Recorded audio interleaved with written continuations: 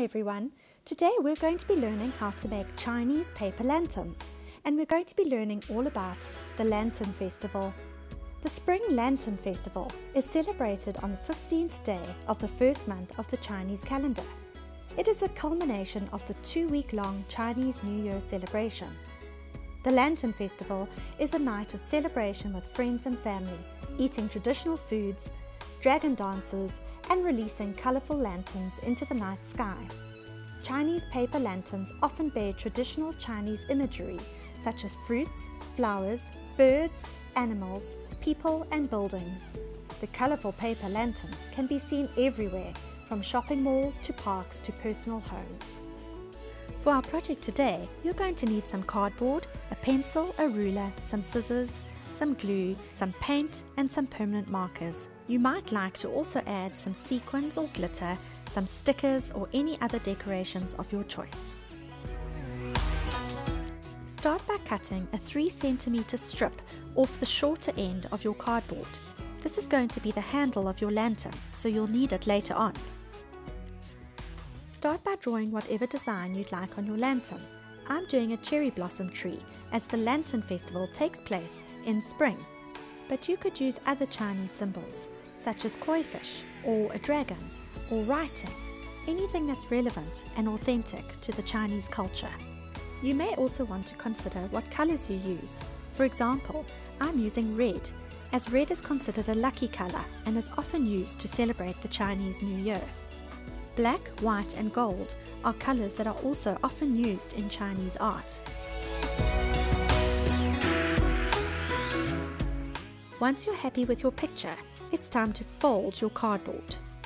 Fold it end to end lengthways down the middle of your cardboard, making sure that the corners are touching each other and that it's equal on both sides.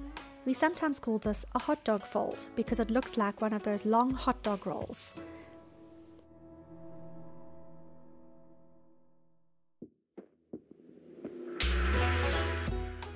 Now this is the important part. We need to measure the slits that we want to cut for our lantern.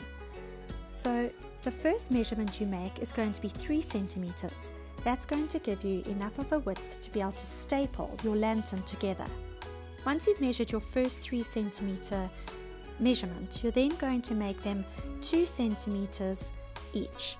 So count in twos from the beginning all the way to the end of the paper. Make sure that you're measuring accurately so that your strips meet up with each other. Remember, the points on the top need to meet the points on the bottom. And eventually what we're going to do is we're going to join them up. Before we do that, we need to measure the top and the bottom of our lantern because we don't want to cut the strips all the way through. So you're going to allow about a 2 centimeter gap along the edge of your paper. So when you join your lines up, you're going to stop at that 2 centimeter line.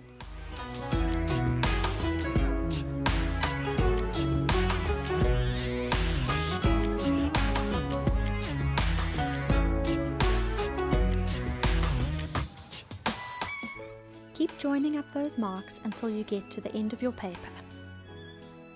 Once you're ready to start cutting, remember to hold your paper firmly and to cut carefully along each line until you get to the 2 centimeter line. Don't go beyond that border. Cut each line exactly the same all the way through the length of your paper, right to the end.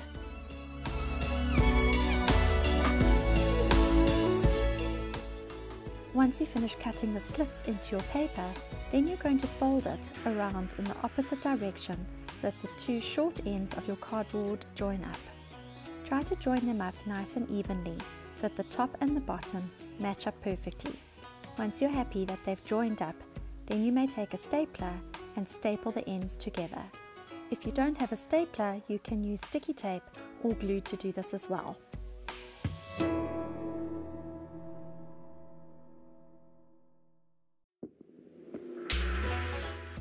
Once you've stapled your lantern together, you want to push it down slightly to give it that lantern shape.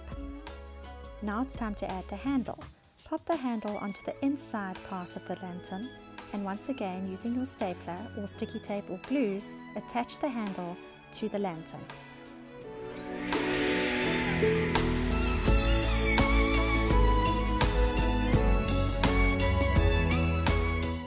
And there we have it, a beautiful paper Chinese lantern. If you've enjoyed this project, please don't forget to like, share and subscribe, and keep being creative.